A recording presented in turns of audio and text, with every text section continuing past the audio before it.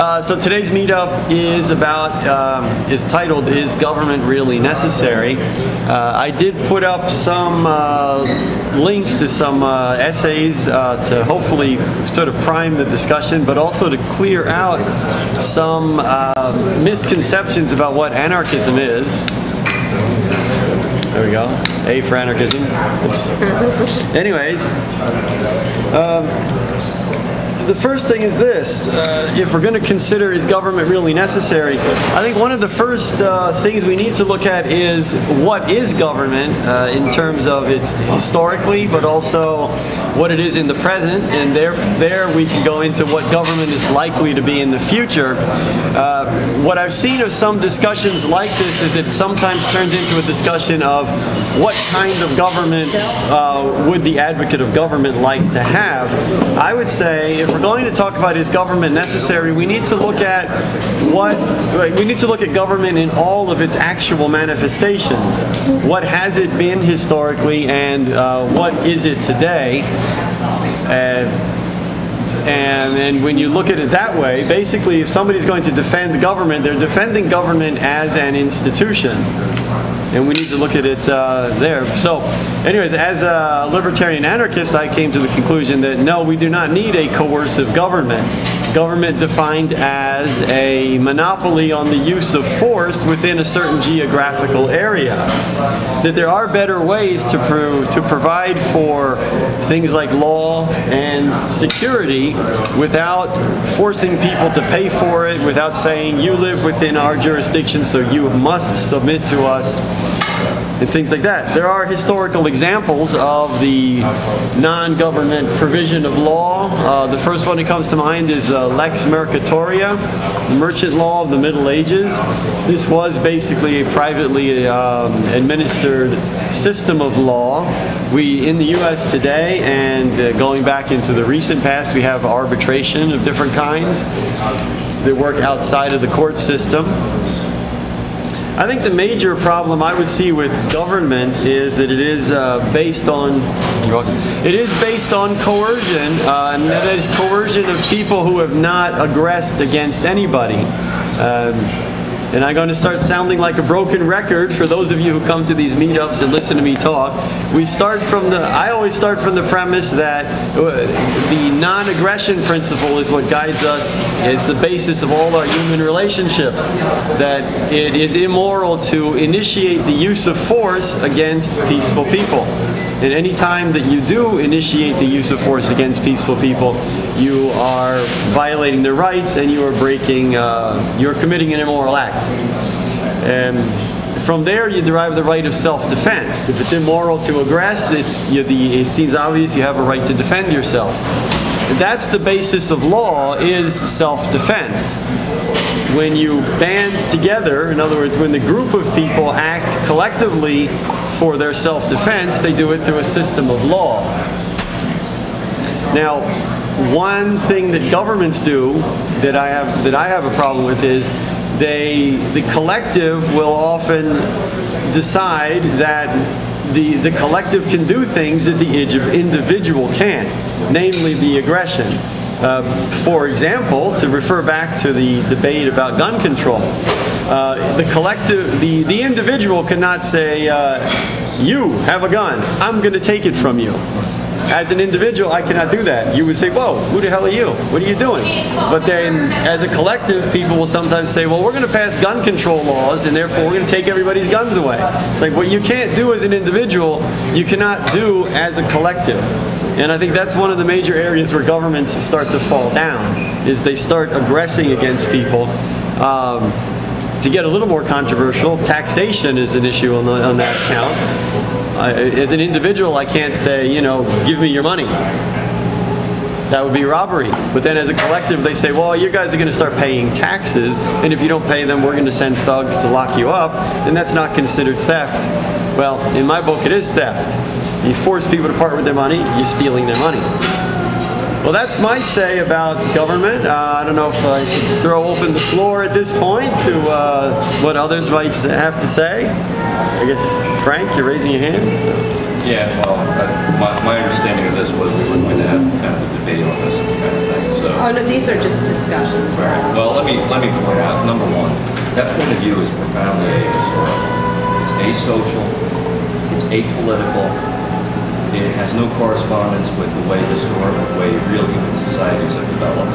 First of all, a system of property rights which undergirds any kind of market economy, any kind of economy based on freely given contractual consent on the alienation of goods and services, presupposes a set of social rules, a set of coercive social rules that are non-atomistically located in the individual. They're called property rights. They're enforced by institutions. They don't have to be centralized in their enforcement, such as government. They could be enforced on a decentralized basis. A living example of which is the international economy. It's based on a sovereign state system. There is no world government. There's approximately 200 sovereign property owners that carve up the planet. And to greater or lesser degrees, they cooperate for the purposes of enforcing that particular property rights system. Conventionally, property rights are enforced centrally because the conditions under which groups can enforce them voluntarily without a free rider problem become astronomically problematic as the size of the group increases. A society of 200 nation states is one thing. A society of millions is something else.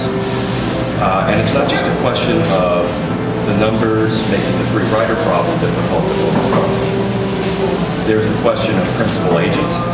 In other words, the need to delegate, to monitor the compliance of others in any kind of rule-based system. We have to sleep.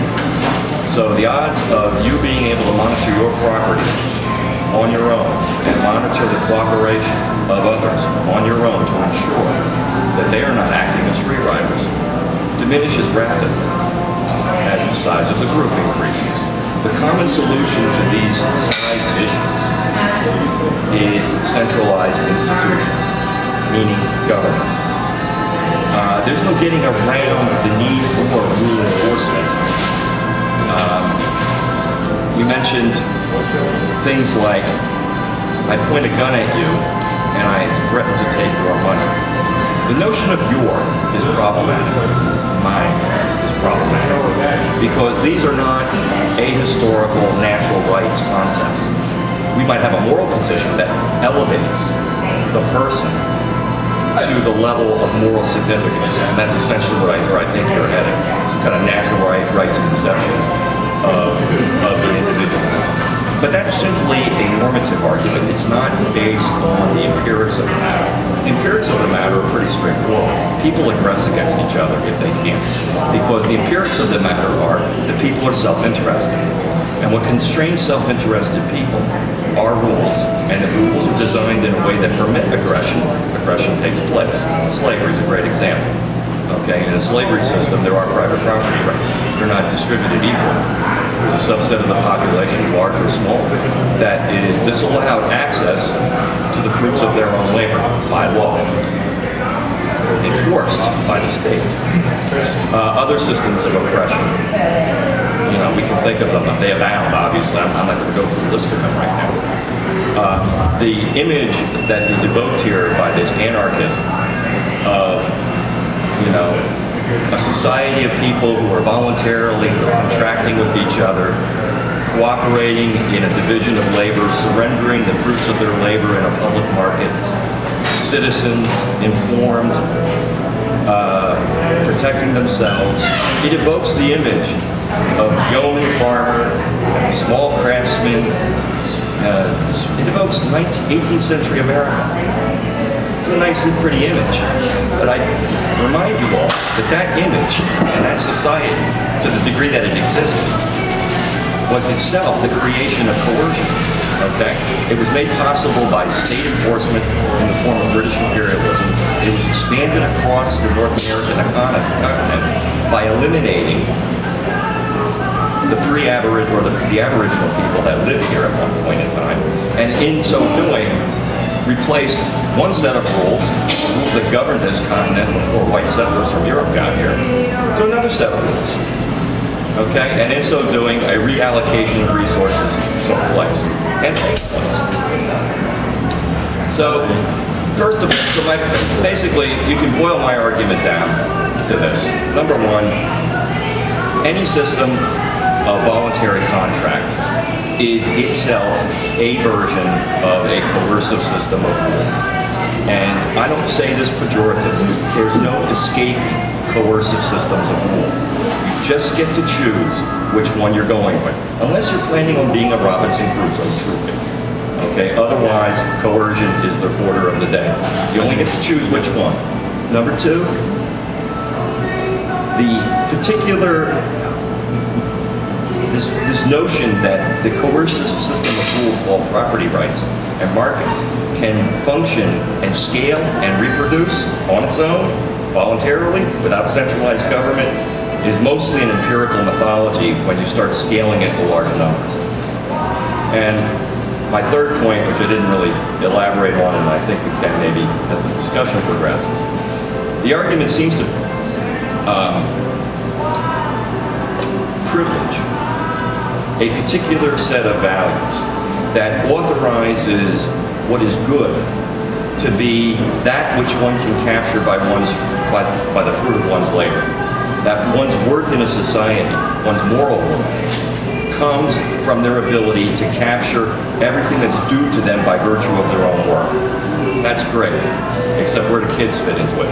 Where do the elderly fit into it? Where do the handicapped fit into it? Where do the involuntarily unemployed fit into it?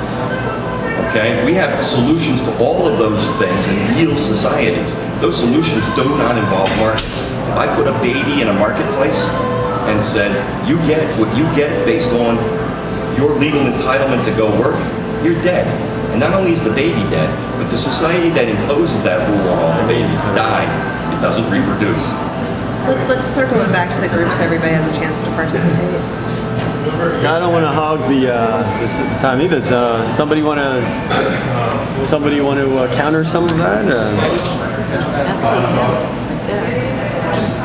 Just a quick point that you said, mentioned about someone holding a gun and saying, give me your property or something. Could you speak up? Allegory for tax, sorry, like as an allegory for taxation, someone putting a gun and saying, give me your property. You said that property is someone mine, yours is arbitrary. It's not arbitrary, but it's historically related. If I pointed a gun at a slave and said, give me your money, the slave could rightly say, the money that's on my person right now is not mine. Because a slave doesn't own anything. The whole notion of pointing a gun at someone and saying your money or your life is contextually and historically specific to a system of rules. In this case, it presupposes that you have a property right to the money in your pocket, and I have a property right to my gun. Frank, let me let others talk, please. You have a property right to the fruits of your labor, or something? Only under certain rules. The rules of a market economy, not a slave economy. If you were a slave, you would not. Any market economy. But that's the point. That's the point, though, isn't it? A slave society that's enforced by government. Well, most property right rules are enforced by governments. Contractual property rights, not coercive property rights. What's the difference? I think I've just established Because if you and I are engaged in a voluntary exchange, if I don't deliver the goods that I promised you after you paid me the goods that you promised me, then we have a breach of contract, and you can either sue me, or the other side of the coin is that, you trade equally, we both get what we Yeah, but where'd you get your property right from? I got it from my labor. You don't. You get it from a set of rules. Well, there's the set of rules. What would you do if there wasn't a set of rules? There's a set of rules. Then you'd have widespread theft and social degeneration. Then one of the two Why you would need have to rules. determine which property right was more. That's why you need was more rules. violent than the other. So in other And then words, you without have to government, kill we would them all just be for it. robbing each other No, blind. without rules, yes, you would. That's why we have international war. I want to hear what you have to say. Sorry, what I'm saying is that without rules, at the end of the day, there's nothing to enforce who's actually correct in the contract. If you want to say there is such thing as correction, both of you would believe that you're right, which means it comes down to, if you want to boil it down all the way to the bottom, it would be who can overpower the other one with who is more right. Right. So that doesn't mean that the person who is contractually right is right. That means the person who can actually use more force is right, which is why we kind of need a government to enforce those contracts, to actually say this is what's right this is what's wrong. Otherwise, it's not necessarily we'd have widespread panic, but we'd have more of chaos between the people because there would be You could general band together disagreement to Wait a avoid minute. what is contracts right. decentralized, which is, I think, part of Darren's argument. Yes. Here, I wanted to jump in a little bit because I'm hearing some things. Let me get this back to myself. I'm hearing some things that are a little bit strange because they're not actually what anarchists are advocating. Talking about overpowering people, you're describing government. You're not describing anarchism at all. This is what governments do. They overpower people. Why? We've seen because they have power. Exactly that. So if it's- you had power, you would overpower too. no, I would not. But my point is not to What give makes the people. government- what makes government My first? point is to not to give people that kind of power. That's the whole problem. Well- When you describe like overpowering people, you talk about slavery. That is not property rights. That is the denial of property rights. Your first property is your own self. I think one thing that needs to be very clear: anarchism is not about the absence of governance. It is about not having coercive government that can force you to participate. Where if you wanted to have your own, if you want to make your own security arrangements through a company, an insurance company, something like that, then that's what we're saying. Nobody can force you to go with company A as opposed to company B. Well, why did Southern slave owners violently resist the end of slavery? It wasn't because they didn't want to see their property rights taken from them. That's a misconception of what property rights are. You have no right to another human being. There is no They had a property right there. That They is had the a legally entitled right. There is not a moral right But here. that's not what history is about. History is about governments that have been oppressive, that have prevented human progress for millennia. But you have to Until- ground your normative principles in something real. Yes, I am. I think that The reality of government, which is so destructive. 200 million people killed in the 20th century. That's nothing good to say about government. It's been, as we've gotten out from under government, over time, we've seen progress. That's the reality here. Where is that? Yeah. Where? Well, look at history. I was gonna say, look at From the history. Magna Carta on, I mean, you've got We've seen a increase in liberty, a decrease in government rule. Until And recently. You've had a growth in people getting out of poverty. You've had a growth in liberty. You've had a big growth in people making their Yeah, own decisions. those were governments that fostered that, and those same governments engaged in the same kind of international conduct of war that you were just complaining about. I think Who that declared their own rights. The Those were people the same went- people that signed the Magna Carta. Right, the church, well, you could say that the church is its own kind of government, but they went to the king and said, like, no more. You just can't come and usurp property. You can't come and tell our people to fight in any wars that you see fit to fight. Right, They established a new system of it was a What's way the of term down there? decentralization. Now, I'm not saying, like, first of all, let me establish something. I'm not an anarchist. I am a minimal government advocate. First of all, I think that probably we can all agree that government is way too big, whether you think that it's overstepping its bounds internationally, overstepping its bounds as far as corporate welfare, that sort of thing. I happen to think it's just all over the place. But anarchy is not even, I don't think even what we're talking about here right now, because we're so far away from anarchy that we can't even, first of all, we have to get down government, to me, down to its constitutional role. And then we can start talking about anarchy. And you mentioned that you can't imagine like any other enforcement of property rights than a court system. Well, that's because there isn't any discussion about that. I mean, maybe there isn't, maybe there is, but the fact is that we're not allowed that discussion because government has a monopoly over that field of force, of law enforcement, of contractual property rights. We don't know, but if we get down to a minimal government where people are more free to exchange ideas, there are people who are much smarter than any of us who could probably come up with a way that we can have better law enforcement, we can have better contractual enforcement. We just don't know because we've got this monopoly given to us at the point of a gun. So how can we ever find out? But first of all, I think we just have to talk about what is government necessary and what is government necessary for and what is it not necessary for? What can we get it out of right now? I mean, do we need to protect Germany and France and Japan right now. Can we bring those troops home? Even if you agree with the war in the Middle East, can we get the other troops home? Okay. Let me That's stop a you there. voluntary agreement between two property owners, Germany and the United States. Well, I'm gonna stop you right there. Wait, I'm gonna stop Frank. I want to stop you. sovereign entities Frank, on the planet. Frank, let me stop you there. Countries do not own property. Individuals do. You're wrong. I am You're completely right. flatly wrong. Well, legally, not morally. That's the reality. I don't care about the legally Well, thing. You then don't morally. present this as if it's Morally. an empirical argument It is. about the world. No.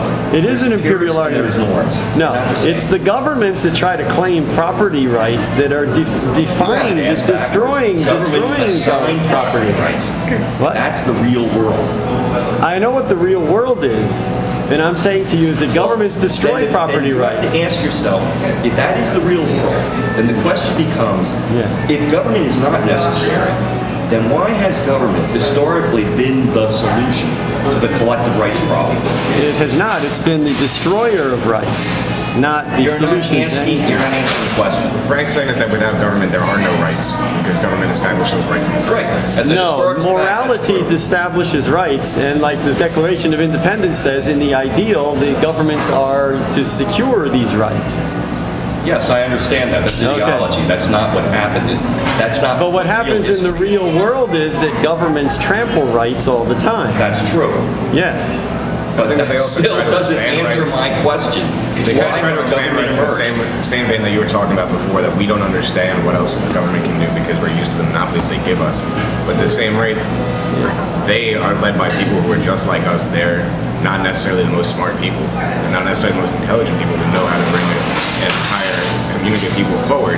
But at the same rate, they're trying to figure out what can bring us forward, which is why they trample on rights while thinking that they're giving more rights. I think you raise an important issue because the whole point behind the Constitution, as I understand it, is the founders understood the Lockean, Hobbesian, Smithian notion of human nature. Self-interested agents acting to get what they want, and you constrain or you generate different social outcomes depending on the rules. Our Constitution was designed to be a set of rules that would constrain self-interested actors from doing what's in their best interest in a fashion that harms the rights of others. That's what it's about.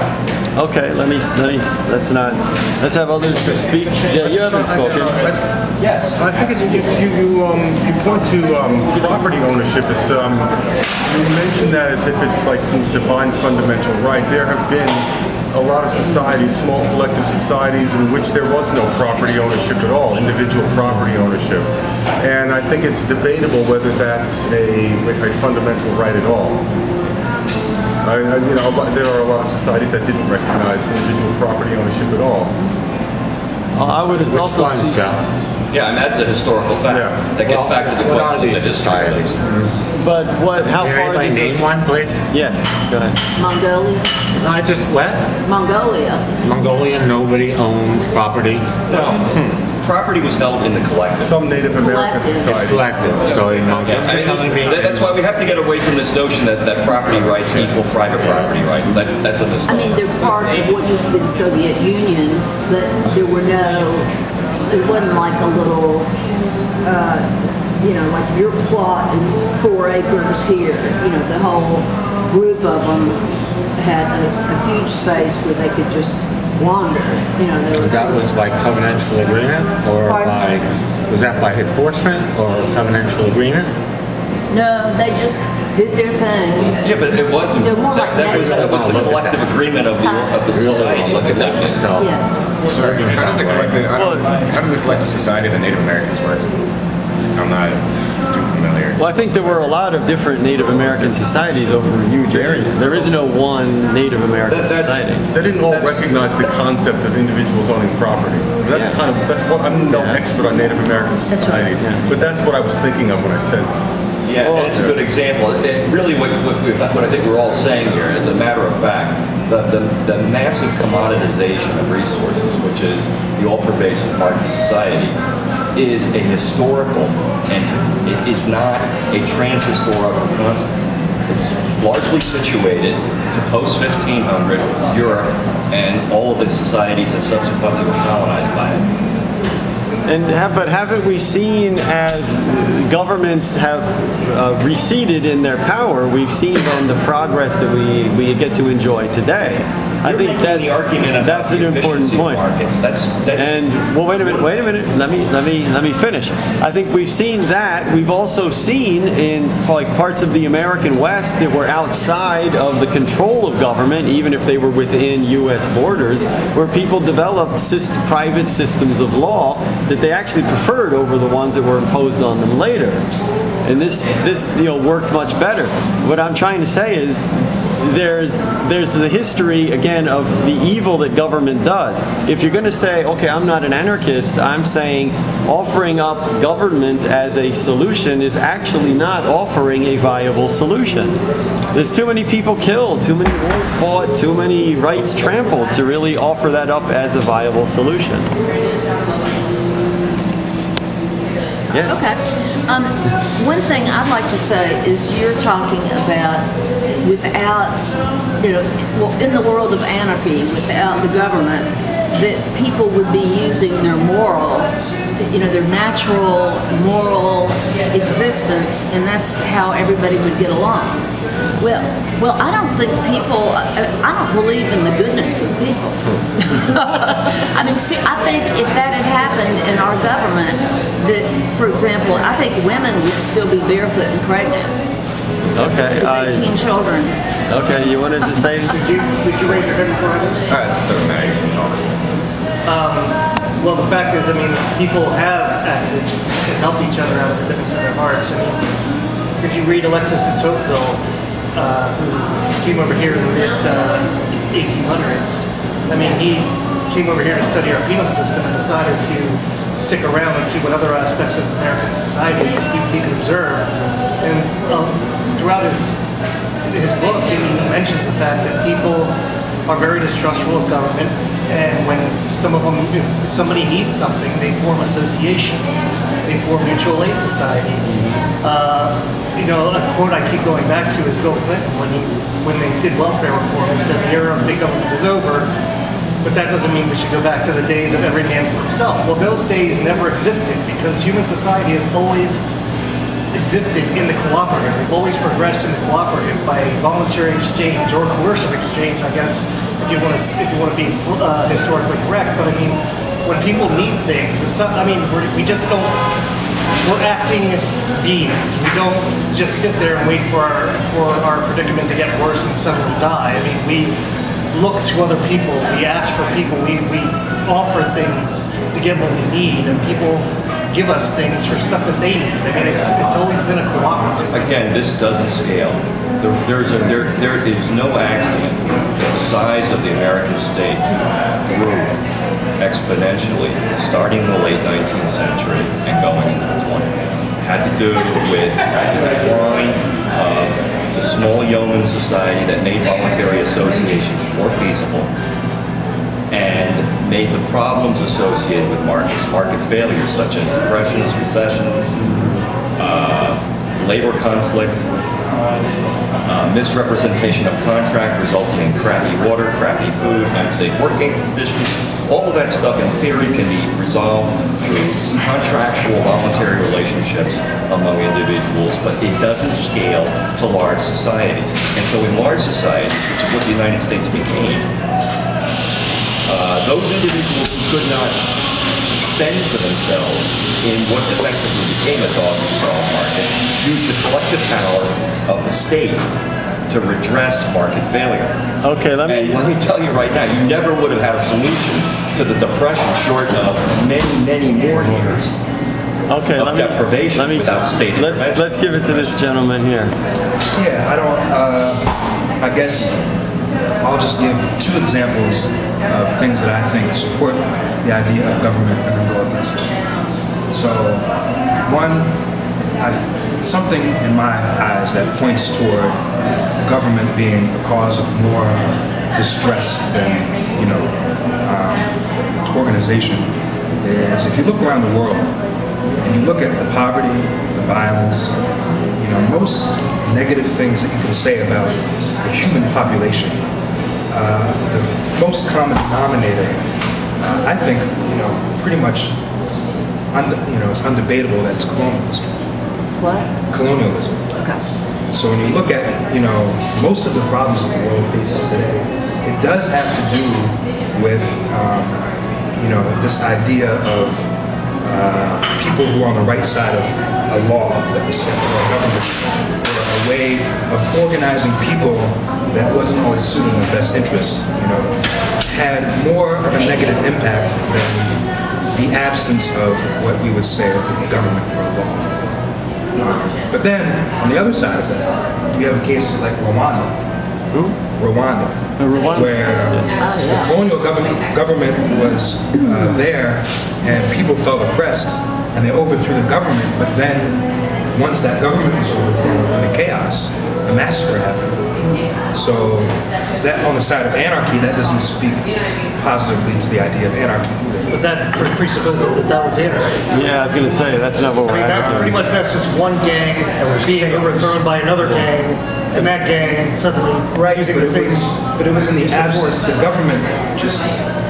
Well, that gang became the government. That's the thing. That depends on your definition of government, because the only thing that defined them as a government was that they had machetes. Right, and that's all that defines because they were our government is that they have an army behind Okay. I'd say that for what you were saying before, you said the biggest common denominator is colonialism. The biggest common denominator is people and humans. And I think that that's the big issue with government, that we look at it from a humanistic, we leave out the humanistic aspect in government and the fact that we are imperfect and that we understand things on a linear level. We were talking about morality before, but we've assumed that everybody here views morality on the same level, in the same kind of plane, when it's completely and totally predicated by experience, which is the whole reason why we need government, because the government can bring us together under a collective idea and bring us forward in progress in some sort of way while trying to protect the rights of the people who don't completely understand the same morality. Well, I'm going to say something now. Let me say something now. That's also not I want to go back to Frank. You mentioned the late 19th century United States. I thought that was very interesting because as I see that, that's the beginning of the progressive era, the beginning of the American empire, where they openly advocated imitating the European powers. This was the beginning of destruction, the United States becoming destructive on a scale not seen before. I don't see this as an argument in favor of government, but actually for one very much against it. And wait a minute, you mentioned the Depression, which is actually one of my favorite subjects. This was caused by government intervention in the economy, starting with the Federal Reserve. Putting mythology aside, the Hoover administration was extremely interventionist in its approach to the economy.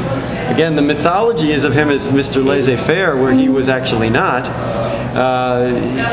The Roosevelt administration was open about building on the things that Hoover had done before. It was government intervention that caused and then prolonged the Depression. There's no history there of government stepping up and solving things. There's a history of government stepping up and favoring special interests, organizing robbery, and not protecting rights but trampling them. Okay, well, first of all, the Depression wasn't caused by Federal Reserve monetary policy. It was caused by a financial collapse on Wall Street that had ripple effects on banks, that had ripple effects on the economy, that produced a massive aggregate demand crisis, much like we see today, except for the fact that we have a lot of state intervention today to mitigate against it. Now, to the more fundamental point, which I may have lost at this point, you said something. What'd you say at the beginning of your you started with... Oh, about the American Empire in the Progressive era, yes. Okay. I think we're all starting to conflate notions of the state in a way that is unhealthy. Let me start by saying this. Most states, most times in history, have been predatory entities, instrumentalities for exploitation, death, and destruction. And they are like that, not by nature. They are like that as a function of the social relations and rules within which those states are embedded. So, for example, the Roman Empire, was an instrumentality through which slavery and imperialism was allowed to benefit a small subset of Roman society. The American South, pre-Civil War, effectively the same type of system. Colonialism, imperialism, are systems of that kind that enslave other peoples for purposes of benefiting a small economic elite somewhere on the planet. If we want to have an argument about, as a practical matter, which set of property relations has produced the most amount of liberty, the most amount of welfare, and the most amount of economic growth in known history, the market is going to win. But that's not what this discussion is about. This discussion is about some theoretical notion, almost like back in the days when I was a Marxist. For me here to try to give you a lecture on why we should move to socialism. And it's based on some theoretical thought experiment that has no grounding in the complexities of real human beings living in real societies. Because the question here is, do we need a government in order to manage complex market interactions on a scale of millions? Okay, and the answer is no. We can't do it without an essential institution. Okay, anybody want to? I think we need to get back to what you were trying to bring up long ago about, is government necessary? Yes. And kind of, I feel like where Frank was going is what government really needs to do, as I was saying before about, you know, our own morality is predicated by our experience, and so is our understanding of the world. When you look at famous psychologist Jean Piaget, he believes rationality grows over time. It's slowly, you learn to reason based on the world around you. You have to learn slowly, but most people cannot teach their children how to think rationally and how to think critically. Which is why the one thing I believe we really need government for is to teach us to think rationally and critically, so that one day we won't need government because we'll all be able to actually teach each other to think rationally and critically. Anybody? I mean, can you just have a government with a court system that everyone consents to, that everyone agrees to, and that's still a minimalist government that can enforce contracts without having to resort to force or infringing on rights. You doing something? That was the founder's vision. In fact, I think that's what John. I think that's essentially the position John's arguing. Is the position that most minimalist government types would argue. And I think we could have a legitimate discussion about the proper boundaries between the public and the private. But an extremist argument that says there is no need for the public is just, I think, cannot be defended theoretically, and certainly doesn't have any empirical ground. Okay, well, okay, go ahead. I think you hit on something earlier that really resonated with me, and that was that the kind of point where government stops becoming, a means to keep people together and turns into a means of exploiting people has to do with representation. If, the power of the government is so disconnected from the people that it's trying to serve. So like I think of examples in, let's say, Philadelphia, so there are some communities in Philadelphia that, out of their frustration with the government, kind of form their own governing body that has its own rules that often conflict with the law. But their reason for doing that oftentimes is because the law, they feel marginalized because most people who impose the law don't reflect their, they don't represent them. Yes. So I think it's interesting that the argument doesn't have to be about government, because I think no matter what, there's, if you define it, I'm glad you made a distinction between how government is defined, because a community of people are always going to have a set of rules that they abide by if they're going to live together. Yes. But like you said, size has a lot to do with it, and representation. All right. Well, let me address some of that then, I guess. I think some of this is misstating what anarchists are actually advocating. And again, I think there's a little bit of confusing here of governance governance and government. Nobody is advocating against there being a public sphere. What we're saying is that it needs to be voluntarily joined. And what we see historically is that as soon as there is coercion, the whole thing becomes destructive. I can point to a million governments. I mean, if you're going to defend government as an institution, you have to consider that you're defending the institution. There was not Nazi Germany or the USSR. I mean, the South African government that imposed apartheid. Wait, no, don't interrupt. Wait a minute. Slow down. Hey, let's let everybody finish their statements so we can clearly understand each other. I would say, okay, the question was, how do you organize 300 million people? I would go back to the concept of spontaneous order. Order comes up from the bottom. It is not imposed down from the top. Sure, I talked to you before about the Lex Mercatoria of the Middle Ages. I could point to medieval Iceland, the American West outside of the U.S. government's controlled. Medieval Iceland, I could talk to the, I think it was called the Brehon of Ireland, which was basically a private system of law. I could say that the order, again, comes from the bottom up, and then institutions are created to protect that order. Order is not imposed from the top down. Where, Alex? Anywhere. Where? Anywhere. Pick a place where What you were saying before, that everywhere. Each community that's living together, no matter what, is going to have their own opinion. That's kind of what I feel like is the purpose of the American government in the first place, to have localized governments in a completely idealistic society. The way that it should work is that you elect that we don't understand what we want well enough to bring it to the government, but we elect somebody who can bring that to the government.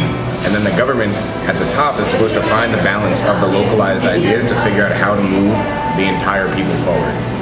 Because not every community is going to have the same thing for each other. What? Do you feel they've succeeded in that? No, it's idealistic and ridiculous, but... Yeah, in the real world, you don't have individual atoms running around and then spontaneously one day generating a society in the state. What happens is that organized clans clash on some scale of territoriality at some point in history. Somebody wins and imposes a set of rules on everybody else, and then politics ensues. This is the real world. And if we're going to talk about an alternative construction of a society that is workable, that is reproducible, it has to be grounded in the real behavior, historically grounded. That's why the Soviet Union failed. It failed because it was this nirvana image that had no correspondence to how real societies function. And this is this will be confined to the same dustbin of history for the same reason. It failed because they couldn't adapt to anything new. They had one singular idea, and they wouldn't accept another idea that didn't align with their own state. You know, if somebody had something against the government, even if it was helpful for what they were trying to do, like there were the famous iron mines in, I believe, somewhere in Siberia, where this one Russian thinker said you can't build there. He told them all the different health issues they were going to have, all the problems with the geography, but they didn't care to listen because they thought that no matter what, we were going to have this much more iron. The problem was that they weren't willing to adapt, which is the genius of the American government in the first place. As terrible as it is to say, the American government was really, really smartly founded and meant to grow over time. They realized that for a government to work, it has to be able to change and grow. It's just begotten. Wait a minute. Sorry. I just wanted to say about the notion of bottom up versus top down. It's not that simple. I mean, there are, for example, I don't think it's automatically true that bottom up is better than top down. I mean, for example, civil rights were enforced in the South in the 60s from the top down. Bottom up, that wouldn't have happened. There were a lot of racist communities where the civil rights laws were enforced from the top down. Also communities that would say, I don't want evolution taught in our schools.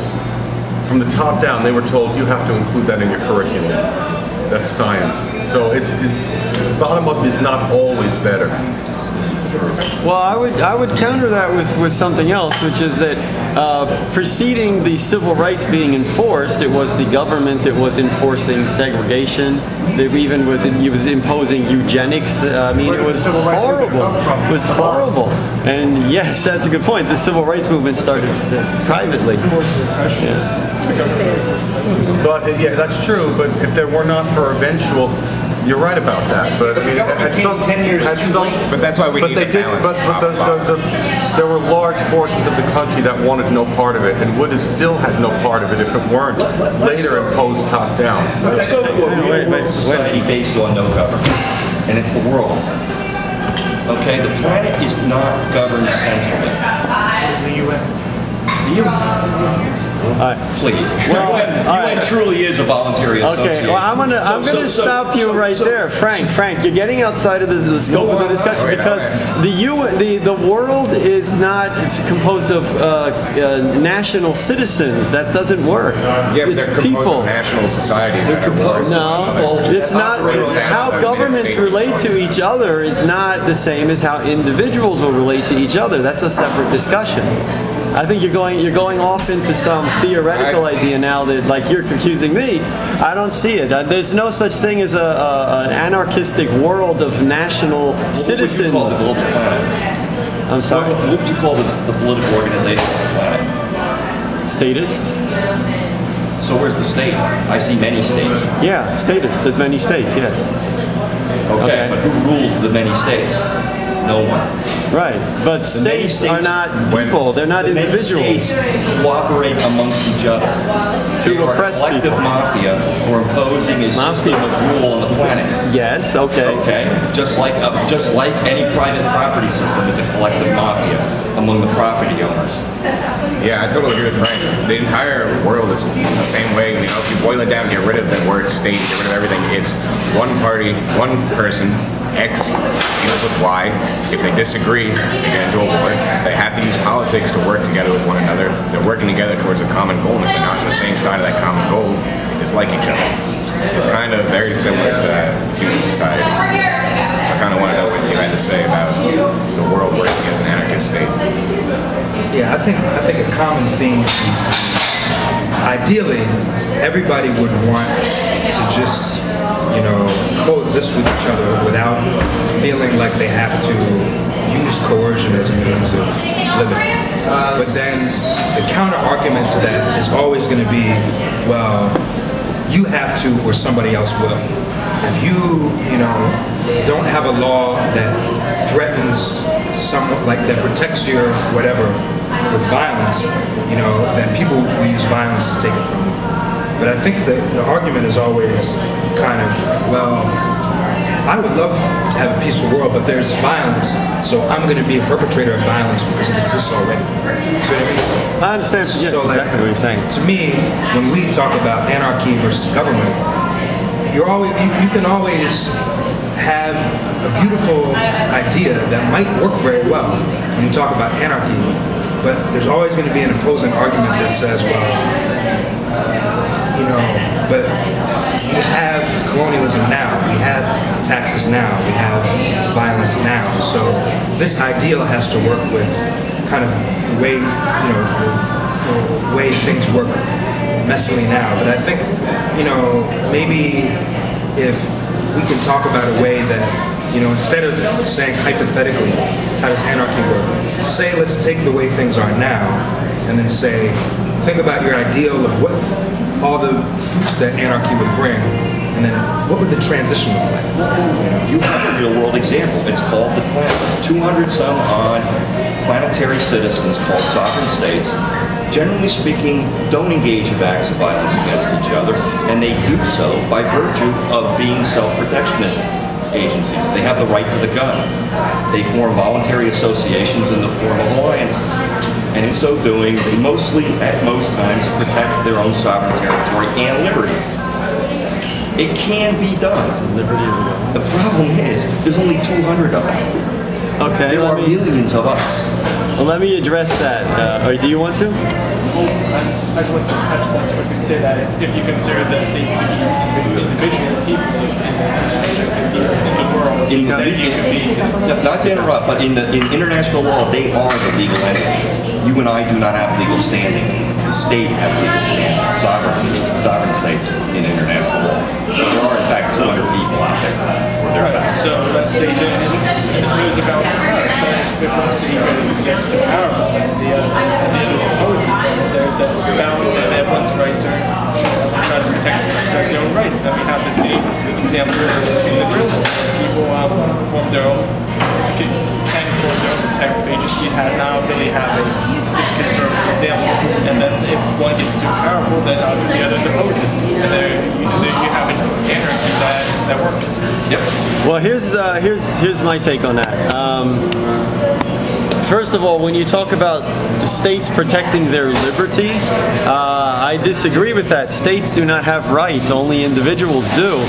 When you're talking about a community of states, you're talking about a community of organizations that violate the rights of the individuals within their boundaries.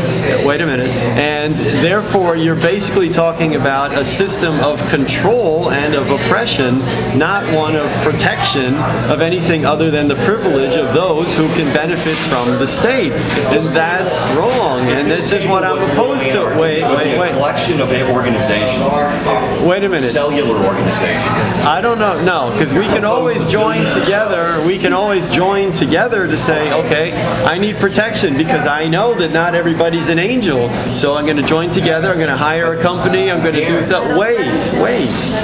I'm going to join together, but I can choose who I'm going to join together with to form a protective association. It's not like somebody's going to say, okay, I'm the police and you're going to pay for me whether you like it or not, and whether you like what I'm doing or not, you're paying for it, you're stuck with what I say. This is where the problem comes in. So to go back to, I don't know your name, but Elijah? To go back to your point, you talked about look at the problems governments are causing. I think you mentioned that a minute ago, and that's exactly the point. It's their governments are creating all kinds of social evil. So my point is, what we need to do is look at it from that negative point of view. Let's take away the causes of the evil, and we will have many benefits. That's the point to be made here. But Darren, the thing is here, you want to problematize the identity of the nation state, but you're not problematizing the identity of the individual. Biologically, every one of us is an ensemble of cells. What particular ensemble of cells constitutes an individual or not? Now that might seem pretty obvious. It's I guess, the boundaries of your skin. Imagine if I were a woman. Imagine if I were pregnant. Now is there one biological entity here or two? And we have debates about that, right? Big time. Okay, that means that in the real world, we problematize individual identity. It's not a settled matter.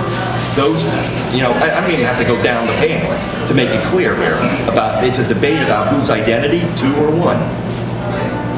And that means that this whole discussion here, that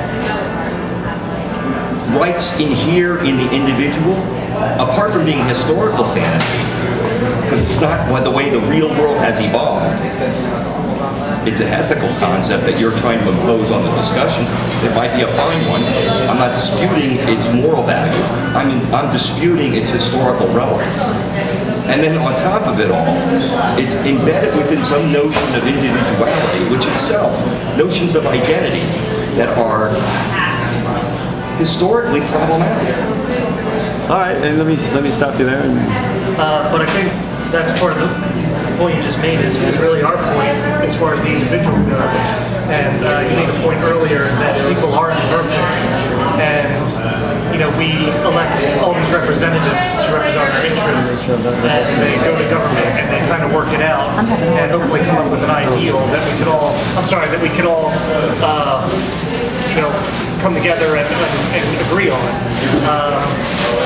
That notion of the individual being perfect, I think, is exactly the reason why we don't want a lot of power in the hands of government.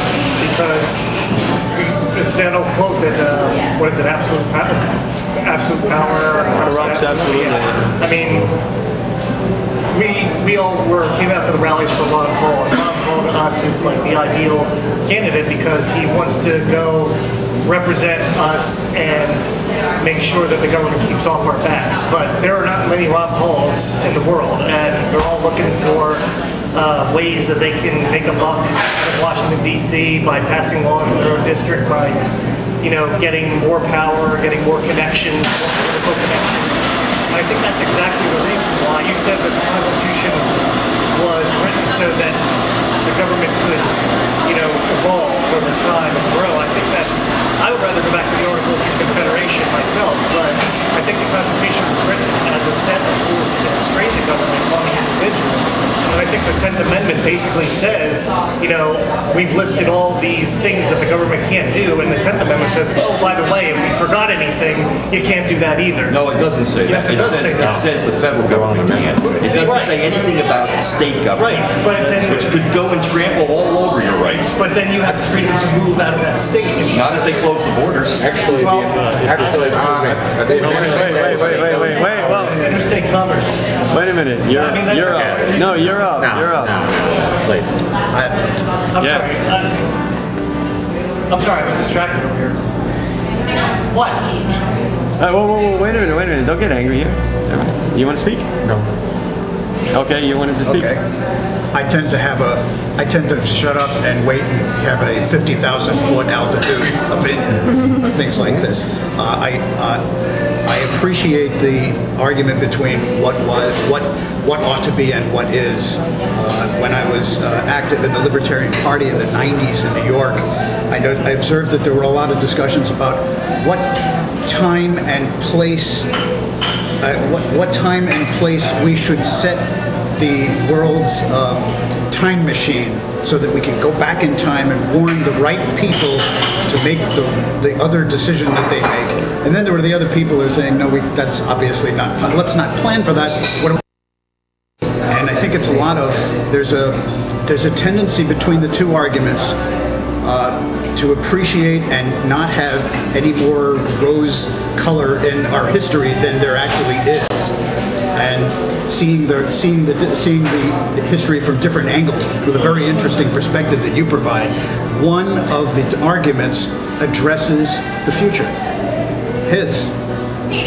I appreciate that we have these tendencies, and yes, we do have the tendencies, but if we're slaves to those tendencies, then what's the whole point of doing this?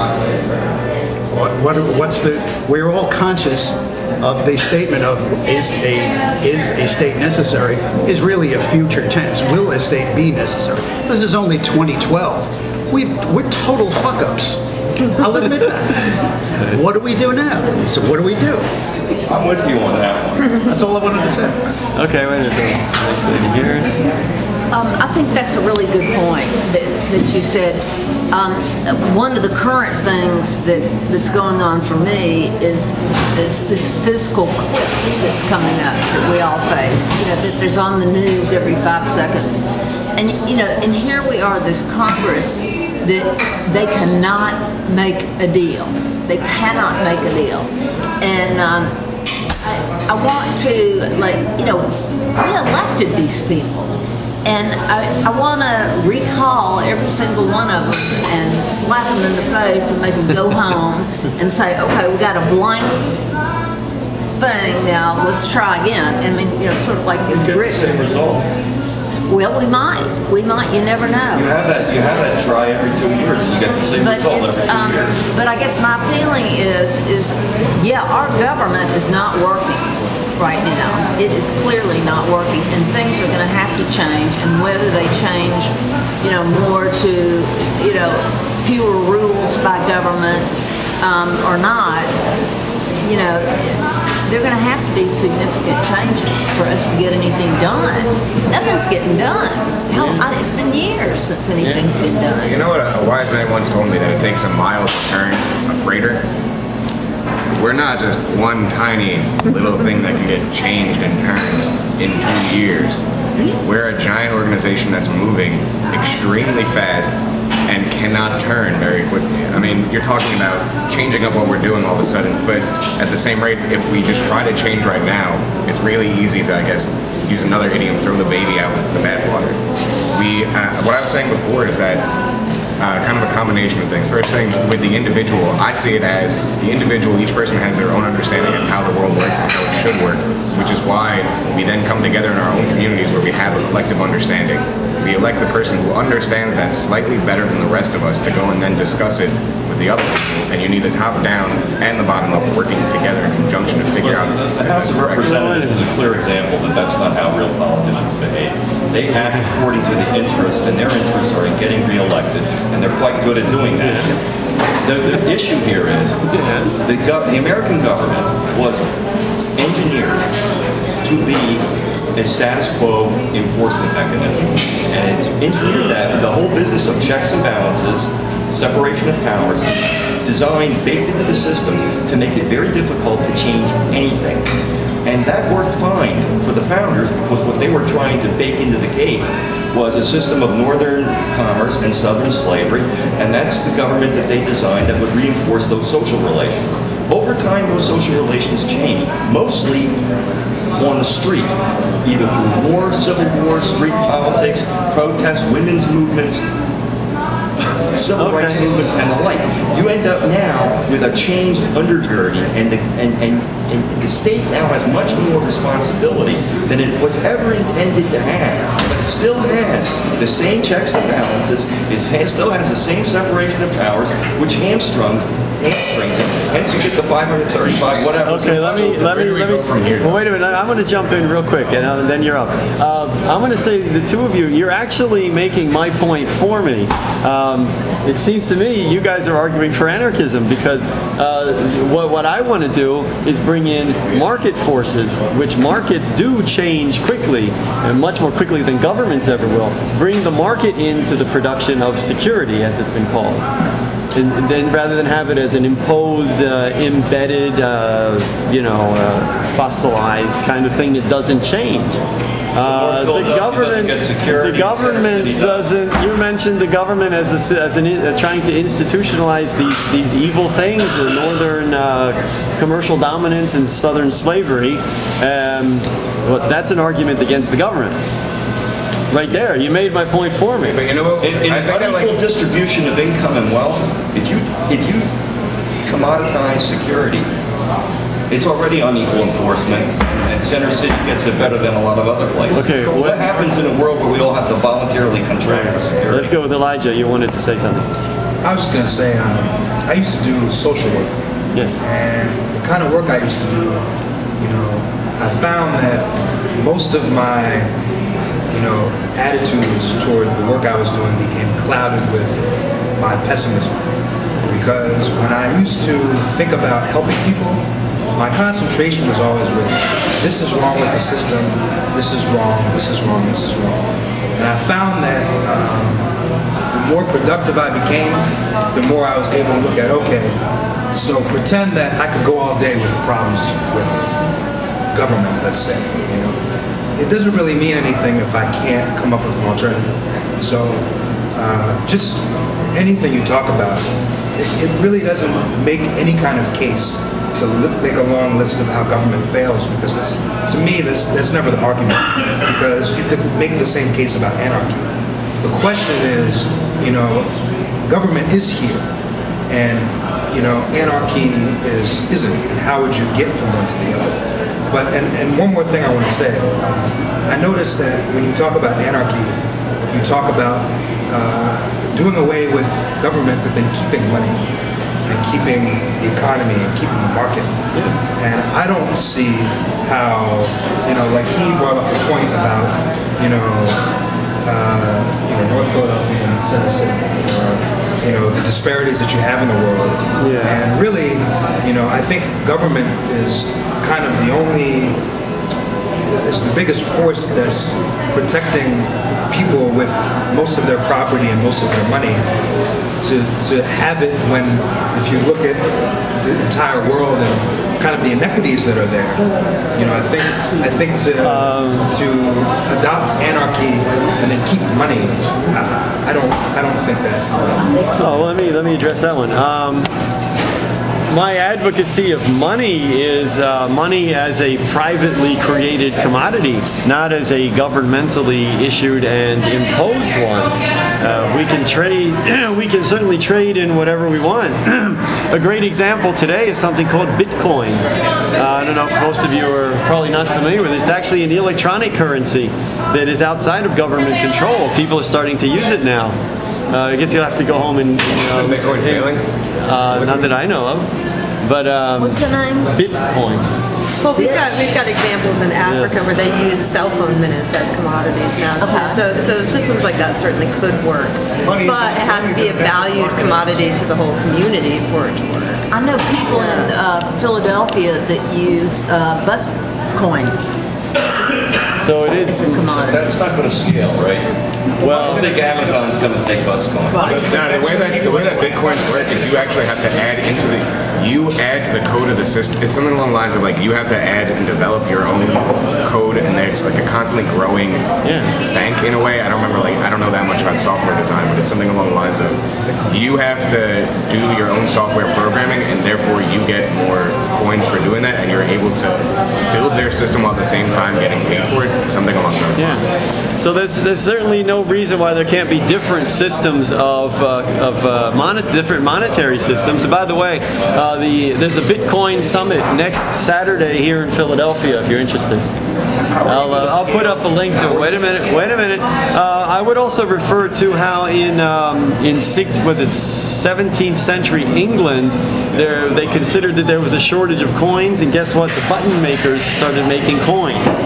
You know, this was on a bigger scale than just like using bus tokens for money. There's no reason why there can't be an international currencies being traded all over the world. There's absolutely no reason for it. There already are. privately issued. Yes. I think that the big issue is that we're looking at this within a vacuum without looking at actuality and how people respond to different things. Think of there's a famous case in Vietnam, I believe it was in Vietnam, in the 60s, where the French government was ruling, and they said they wanted to get rid of the rat problem that they had in one of the cities. So they said, all right, we're going to put a bounty on it. If you go out and you kill a rat, all you have to do is bring us the tail, and we'll give you money for it. So we think that way the rat population will go down. Rat population went up. So they went out to the countryside and they found that the farmers out there, were growing the rats. Cutting off the rats. This is a really great example of how the market can fail, because it all depends on where you put the incentives. Like in Vietnam, this happened in India with cobras. This has happened in Mexico, Bolivia with car rules in terms of what days you can drive. Right. So you put the rules or the incentives on a certain thing, and you get these unintended consequences because that's how the market works. The market goes where the money is. Okay, Katie, I'm sorry, but this is a failure of government. It's the governments that were the failure. I think this is actually the success. This is the failure of government. This is an argument for Right. This is the success and intuition of the people found a way around the system and within the boundaries of the market. They made it work for themselves, and they were highly successful. And it's not the Cobra effect is widespread. It happens all the time. Can we privatize the sky? But that's a private. But Katie, that's stop, Frank, stop. Wait a minute. I can't let that go, Katie. No. What you're talking about is a failure of government. When the government comes up and says, we're going to pay you for X. That's not about a market. That's about a government. The theory of relativity is really great, but it covers almost everything except which is too big and almost everything except which is too small. Same thing with government. It's going to cover almost everything, but no matter what, it has to be able to grow and change to cover the things that it doesn't expect. You can't form something on a linear scale and expect it to move with non-linearity of time. That's the biggest issue. So the government, you just said the government saying I'm going to pay you so much for this is coercion. No, I said it's not a market. It's not a market. It's not a market. It's government. That's what they pay for rent. A private employer saying I'll pay you 10 cents an hour. You're desperate. I'll pay you 10 cents an hour. That's okay.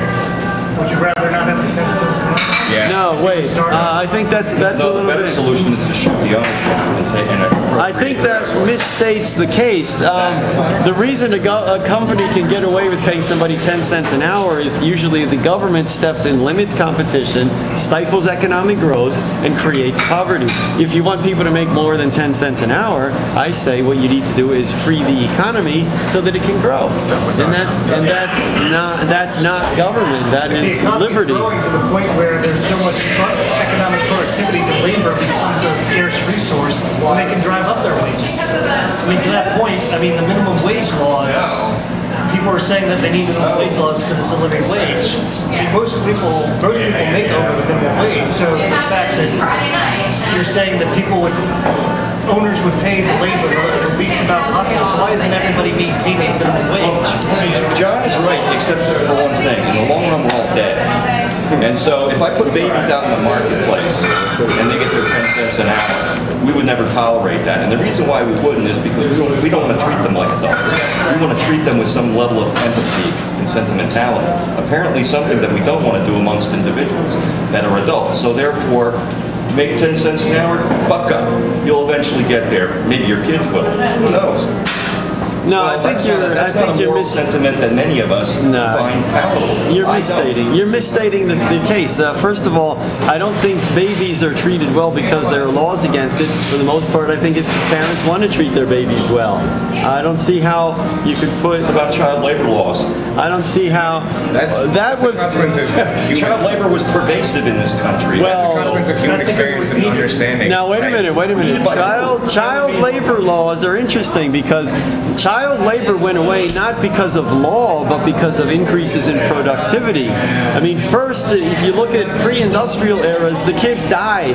They just died. At least when they were able to work, they survived. And then as productivity increased and society became more productive, that they could afford to have kids not work and maybe do things like go to school, that's when child labor went away. The law just played catch up on that one. I don't think so. I think what happened was you took kids out of the labor market, artificially depressed the supply of labor and shot up its wages. But they were working on the reason people had so many kids up until the industrial age is because they needed farm workers.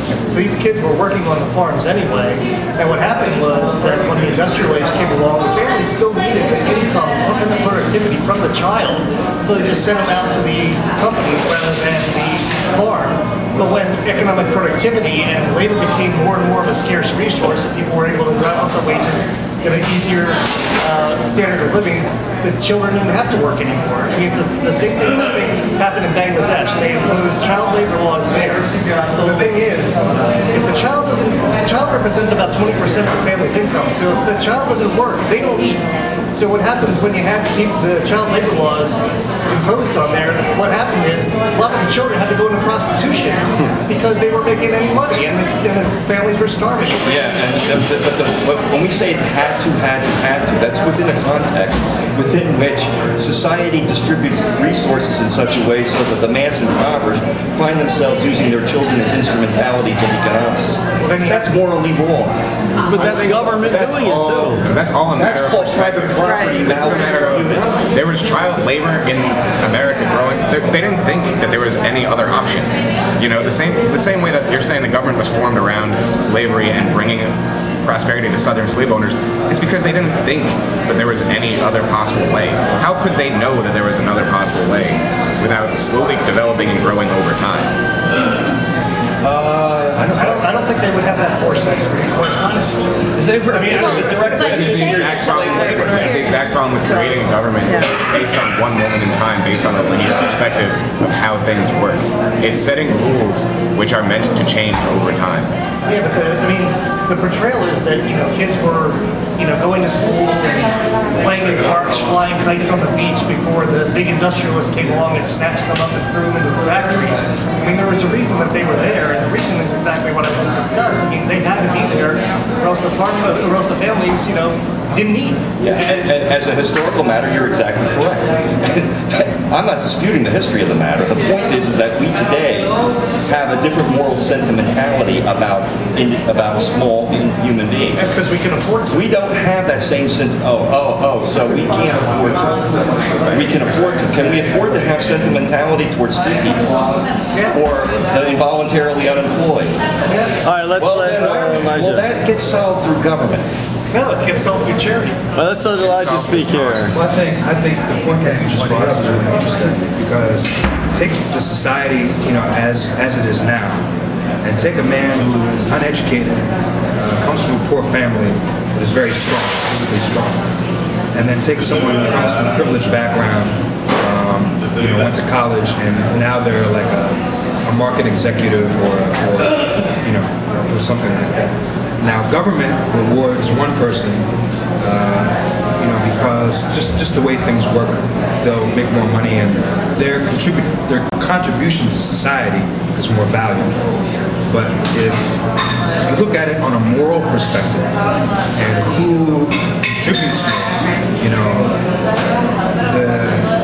in the case of anarchy, perhaps I think that just changes the scope of, instead of the standard that everybody agrees to, it's more like an individual determines their own merit based on what they can provide for you directly. So a strong man, just a man who's strong, might have more value than someone whose skills don't only are useful when put in context of this very specific niche that a government has created for them. So a lot of advertisers, a lot of bankers, a lot of people who might assume that they are skilled and that their skills merit their value, is actually an arbitrary measurement that's defended by government. So I think, when... Absolutely. No, I'm sorry. Okay, let's. I think both of those examples can be fixed by the market. The one who has a college education and has a niche can be hired as a corporate executive, like that. And the person who's strong can be drafted by a solicitor. That's not fixed by the just as much and get money that way. It's both sides of the market, not by a government position. The problem is you're talking about the person with more education is able to think more abstractly than the person who has not been able to actually be educated, and it's limited to the bounds that he understands. So you're talking about like people who have completely different concepts about how things can work and how things will work. Let's let T. My comment was going to be, just like you said, I know this couple that they lived in Israel, and they lived in Israel, and he was a physician, and she was a school teacher, and they decided to move to America. One of them, they had like parents that lived in America, and because of the safety of their children, they didn't like those bombs going off. And they were so surprised when they got to America that he was a doctor and he made so much money, where in Israel their salaries were like level, and that she made so much less money and he made so much more money. I mean, it was just like, I can't believe they're giving me this money for what I do. I mean, it's just a surprise. But I do think that is something that does happen, Well, let me jump in then. I think what we're bringing up here is the issue of inequality, obviously. I wanted to make a statement about that. First of all, inequality is unavoidable, and to some degree it is actually desirable. The question is, how is that inequality coming about? If it's coming about because of government interventions by force in the economy, which favors some at the expense of others, then it's wrong and it's immoral. And that is what we see in today's society more than anything, is that kind of inequality. An inequality that comes about because somebody can invent a better widget and market it and help everybody, because now their standard of living is higher, and he creates employment and on and on. That inequality is great. I have no problem with the rich entrepreneur who makes his money on the market selling a product people need, and that's great. They can be millionaires. And the person who is happy, working at a university isn't a millionaire, and that's fine, to me that's normal. And so what happens to the children of that entrepreneurial they vacation in Aruba. Well, so now we get to the issue that Elijah raised before, which is that in the real world there are unequal starting lines. Yes. And one can overcome an unequal starting line, but it requires exceptional talent. Whereas those on the leading end of that starting line could be utter morons and still enjoy a reasonably decent life. And I'm all in favor of market forces. I've come full circle on this one. But it's market forces, in order to realize the benefits of the market, a la what you read in a microeconomics textbook, you better get something close to perfect competition. And what they don't really tell you, but what is essentially implied by those conditions, is a roughly equal distribution of resources in the marketplace. And this gets back to the old Jeffersonian notion that every, I think it was 21 years, there should be a rewriting of the Constitution, there should be a reordering of the contractual agreements, and that includes the economic contractual agreements, so that I'm not in position to pass on to my children a set of privileges, essentially, that they had no part in creating. Well, here, what I would say to that real quick is that there's an old saying about shirt sleeves to shirt sleeves in 3 generations. The reason that privilege is passed on from one generation to the other more than anything is the government granting those privileges through interventions in the marketplace. It's not a matter of a free market working that way. In a free market, you can be born rich and you can die poor much more easily than in a situation of government granting privileges to people. And that is why I say, no, let's get rid of this government that is so unfair. It doesn't happen that way in the real world. Well, we see it all around us of the passing on of privilege. I mean, you're telling me the Rockefellers are not a good example of that? A great example of the passing on of privilege that reinforces inequality over time. And I know you're not going to like it, but that's life. The global system, which carves up, we are all basically the inheritors of a long set of generations of Americans who have been authorized by the international state system to occupy a certain corner of the planet, do with it as we see fit. We've been very good at doing it, but let me tell you right now, most of us here have nothing to do with it. We are the inheritors of previous generations who had privatized rights over a chunk of the planet. Now, sometimes some countries, they buck up and they are move-ups. The Chinese and the Indians may be heading in that direction. And sometimes the ones on top eventually fall. But even the ones that fall don't fall too far. Britain is still one of the top nations on this planet from a military and economic perspective. And why is that? Because the overall system reinforces the privileges of those of us in what they used to call the North. Isn't that government? Isn't that my argument? That's my argument, isn't it? No. Frank, I heard most things that you're saying, but what's your idea on how a government should look? I'm actually heading towards Smithian, Lockean, small, limited government, enforced redistribution of wealth periodically so that there can be no inheritance. And basically a certain amount of Stalinist insistence that our children become educated to be citizens. I'm sorry, did you say Stalinist? No, they're already Families are always No, did you say Stalinist? Well, Stalinist? Please don't. You know where I'm going with this. I didn't. Families, when well run, are benevolent dictatorships. Yeah. For imposing values on children. So, but then how do we get the people to be better So that they become how do they good become better dictators? But then good is totally relative, which brings back to the point that I made a while ago of that the only way for us to make those people better dictators is to educate them better to think more abstractly, which means that we currently need a government who can build our own understanding of what we are and where we're going. We're currently not at a place where any person on the planet can understand how a government should function and the best ways to bring people together. But on the other hand, if we have better education, we can then have better in-family dictatorships. I agree. So what we need is a constitutional convention, but not the way it's envisioned by many people here, who would let the hordes of I hate everybody who doesn't look like me make the rules. I want to have the Jeffersons and the Madisons and people who have some elevated sense of the common good remaking the rules. Well, okay, I would ask you then, so the eugenicists take over the government and they're getting rid of the people that they don't like because they don't look like them. This is a historical example. I don't understand this idea of a benevolent dictatorship.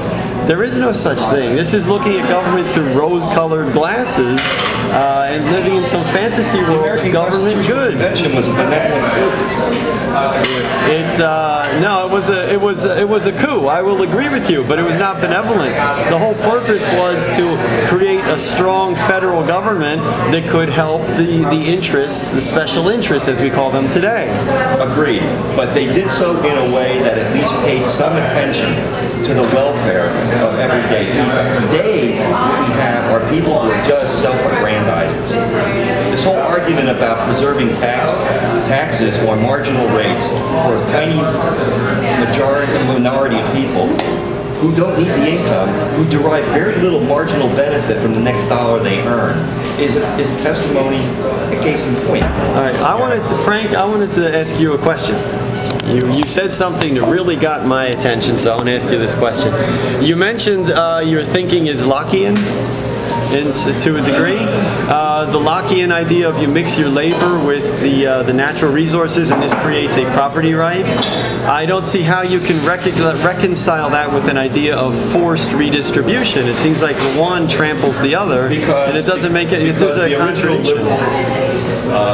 Bourgeois thinking on how this thing is reproducible over time is wrong. You take a static conception, take a society at a given point in time, small farmers, small shopkeepers, reasonably educated, voluntaristic, engaging in free association and contract. The image there, the presumption is that that type of society in and of itself is reproducible over time. And in fact, it is not. And it's very simple to see why it's not. It's actually, you can look at I know I'm bouncing all over the place, but if you look at the International Football League, it's organized as a socialist enterprise of forced redistribution of revenues across the teams. Why does it do that? Because over time, winners develop built-in advantages over the relative losers, because you're right, in the real world there is inequality in capability. So even if everybody came to the table with the same number of dollars, we're not going to end up at the same place at the end of the race. Those of us who end up ahead now start the next round of the race ahead, and so on and so forth. So, you said it, so it's not a reproducible society over the long term, absent forced redistribution back to not the losers per se, but the children of the losers who are neither responsible for the winnings of their parents or the losses of their parents. But Frank, you mentioned that you were going in a Lockean direction, and your thinking in Locke was clear about the origin of property rights. I meant in terms of how one might organize a government. I stand by what I have said. All rules are systems of coercion. A Lockean system of government is a system of coercion. My claim is that a Lockean system, a Smithian system, is not reproducible over time without the added coercion of forced redistribution at periodic points in that society's evolution. Well then, why shouldn't I go out on the street here and threaten somebody with weapons and redistribute their wealth to my pocket? If it's not immoral to do that, why shouldn't all of us be running wild? Again, you're confusing morality with rules, okay? I'm talking about a system of rules. Those system of rules presumably would disable the ability of private individuals from privately enforcing systems of redistribution. It would be done collectively. Well, but how can the collective have more rights than the individual? Because, as I said before, the rights of the individual come from the totality as a historic, political, empirical fact. Wow, that's a little light to speak here. You said, what would keep you from going out on the street and, committing an act of violence? What I said was, why shouldn't I? Why shouldn't I? More of a moral than a police issue. And exactly. I don't think it has to be a question of morality and just intelligence. So think about recently when there was this big push for green energy. And people try to find a way to commit these cutthroat companies why they should, be more environmentally friendly. If they had did it, well, because it's the right thing to do, they never would have gotten anywhere. They had to say, well, look, the people who support you, will appreciate, doing business with you a lot more if they felt like you were contributing to something they believe. So even the most self-interested entity, will jump on board to something that is intelligent. Because if you always make it a question of morality, I don't think you can, include people who are self-interested, and I think everybody to some degree is self-interested. So to make it a question of right or wrong, I think is less practical than saying, look, it may be the intelligent thing to do to be nonviolent and cooperative.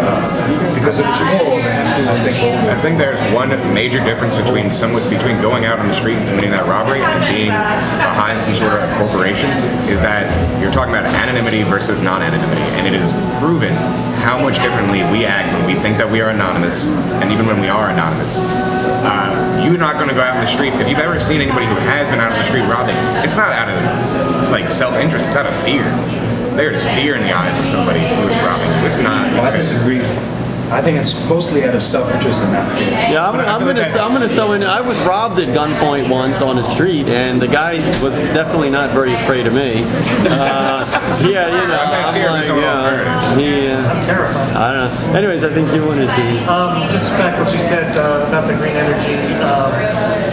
If the major corporations in the energy market had if they went to them and said, well, it's the right thing to do, they would have done it.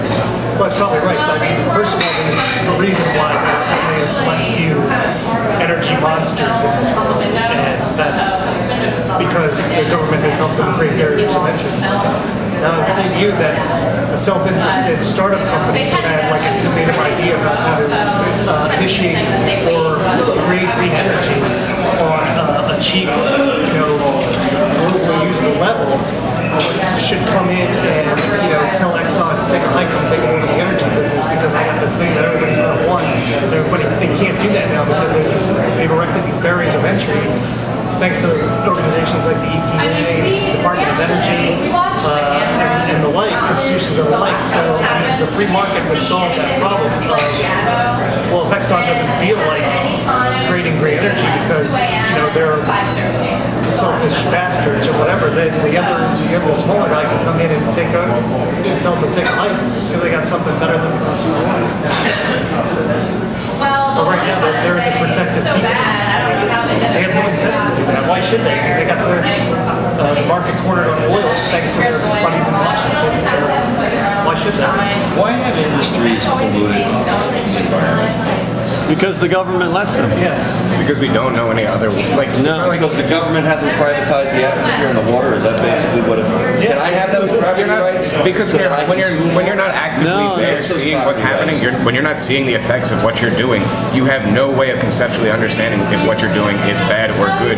You only understand what is positive for yourself. It's not like you're thinking. Well, here, wait a minute. Back to this point. Wait a minute. I want to. How do you assign property rights in natural resources that are right now unprivatized, and basically the damage of which results in market failure, air pollution, water pollution, overfishing of okay, let me answer. The international waters. Let me answer. I want to. That ties in here. Why is the question of why is pollution happening is exactly the problem of protection of property. When you can pollute, you can put your pollution from your property over to somebody else's. The protection of property is fighting pollution too. So how do you deal with Wait a minute. So that's what I'm thinking. So property protects us from pollution. One reason we have pollution, and this goes back to around the 1840s and before, as the U.S. was starting to industrialize, people were using the nuisance laws to sue the industrialists to not pollute the air over their property. And in the beginning it worked, but then when the industrialists basically took control of the government, then they started to say, no, we're not going to do that. We're going to let them pollute. That's the history. Pollution happens because government lets it happen. So are you saying that my property, let's say we're talking about a piece of land, that your definition of my property, if I had to say, I don't know, 100 square feet, that it wasn't just the 100 square feet of soil and the junk below, it's also the atmosphere straight up into outer space. And so if anybody pollutes that corner of the atmosphere without my permission, I can now take them to court for basically trespass. How are they supposed to know they're polluting the air when we've never experienced anything like that before? Well, wait a minute. The issues that we're looking at. So if you privatize the air in that way, and somebody came onto my property, and I said, well, you know what, you can't breathe my air without paying me for it. I mean, these are unworkable solutions. No, this is That's why we have public spheres.